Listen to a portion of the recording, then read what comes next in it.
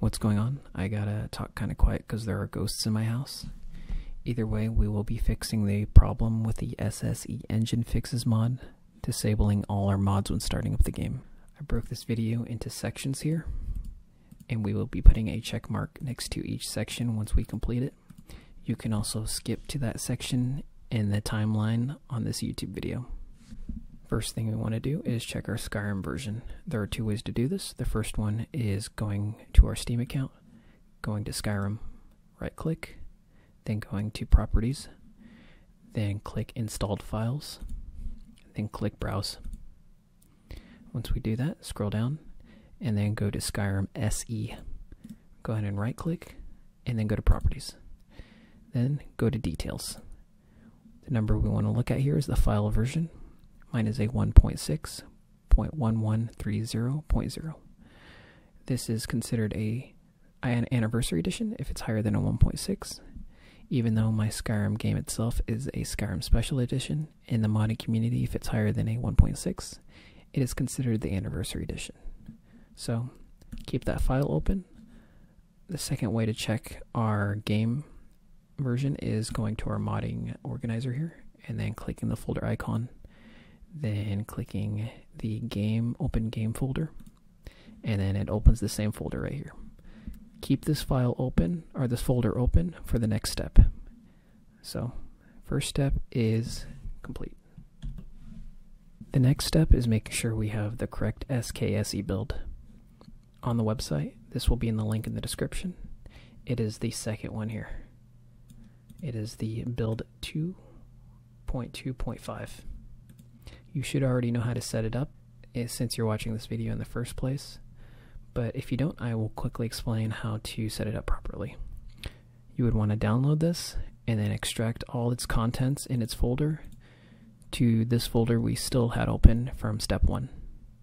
After you put everything inside this folder right here, you want to go to your mod manager, and then you want to go to the drop down menu here, and then you want to click edit.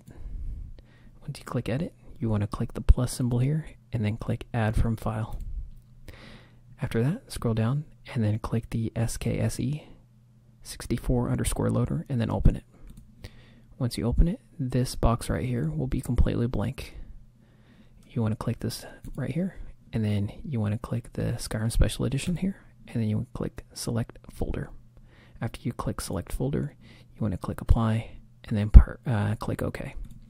Then you'll click the drop down menu and make sure you have the SKSE 64 loader as your primary source of launching the game.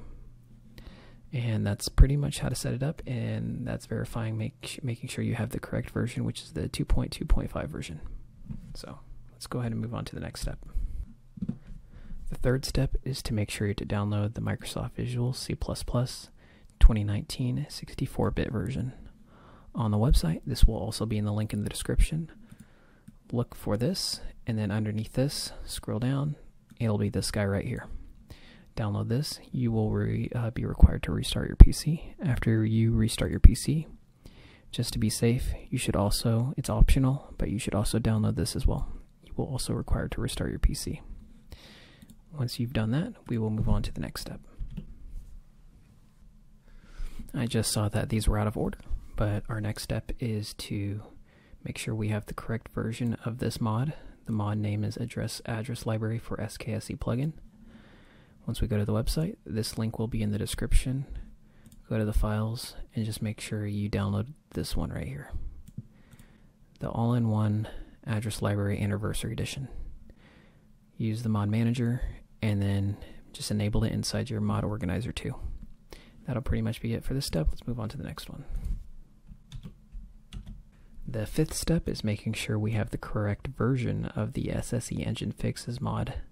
So on the website for that, it'll be in the link in the description, but the website for that mod, once we're on that website, we want to go to Files, and then we want to download this guy right here. Download it through your mod manager too, and then once it's inside your mod manager too, go ahead and enable it. The next step is the second part of downloading the SSE engine. So we just finished this part right here. This is the next part.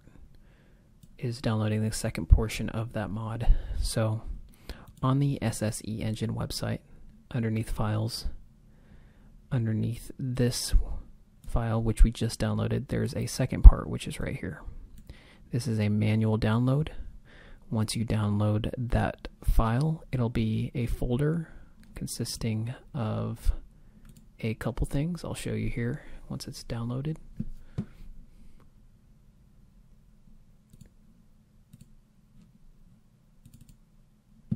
It consists of a couple things here. These three things.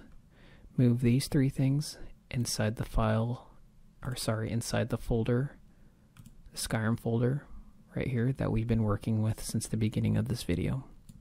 Move everything, all three of these things inside of this folder. Once everything is moved inside of this folder, that successfully installs the SSE EngineFixes mod.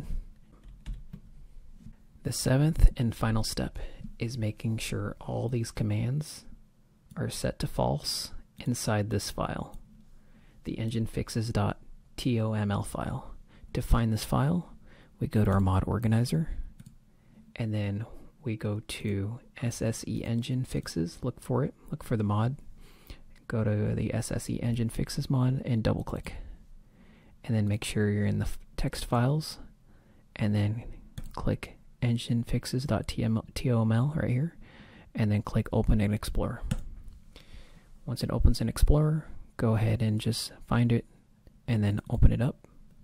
And then once it opens up, let's go ahead and find the achievement one. So achievement, it's right here. Mine's already set to false.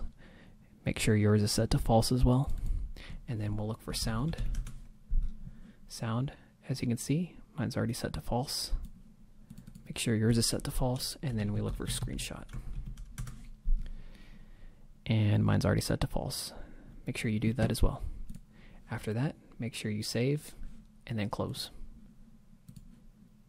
And you can keep your achievement mods enabler enabled as well.